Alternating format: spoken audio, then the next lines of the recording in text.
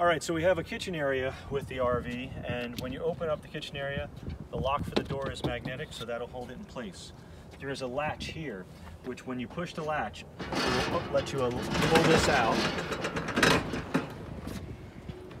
and locks in place.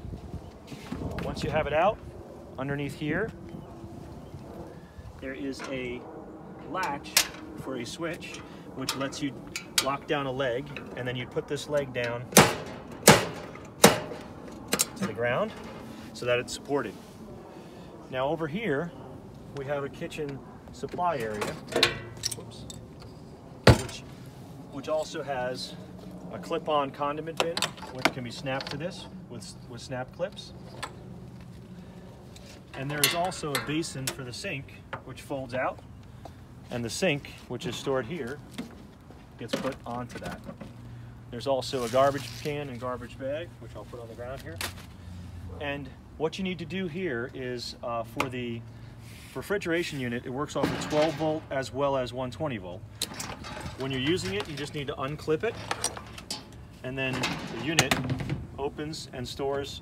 It has a light, it's cold, and it will refrigerate items for the trip.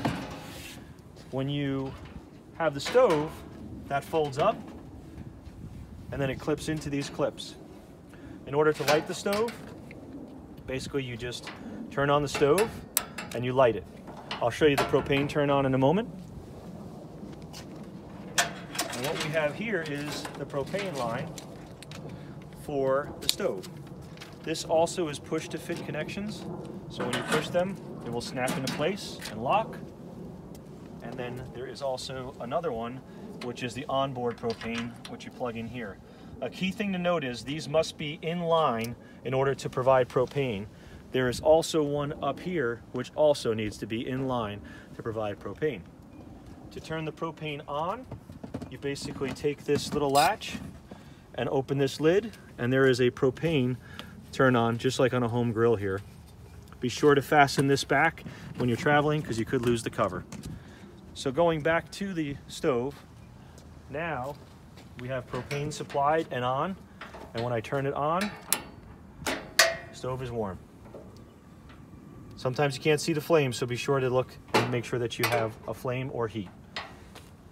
Underneath is all the condiments that you need, all the utilities that you need to cook, salt, pepper shakers, everything that you need pots and pans wise, right underneath this. So when you're stowing it to put it back away, you need to be sure that you put everything in reverse order back to where it is. So as I'm doing this, I will be turning off the propane to the right and then unplugging it. And then I'll also be doing the same thing here, unplugging and then putting the propane hose back and cap back on the propane to prevent it from getting debris inside of it. You will put the propane hose back between here, and then latch it back in place once again so it doesn't go anywhere. Now, once I put back this, basically what I need to do, make sure nothing's going to be in the way of this slide mechanism, which means I usually throw the cord up on the top so that it's not in the way. And then you have to put the leg back up before rolling the unit back in. So in order to get the leg up, you basically push in these pins and it goes up. You pull the latch out of the way, fold it up, and lock it in place.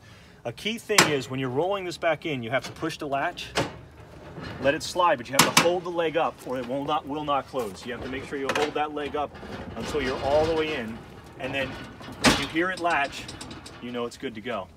And then you can just restore the kitchen and everything else to the way it was.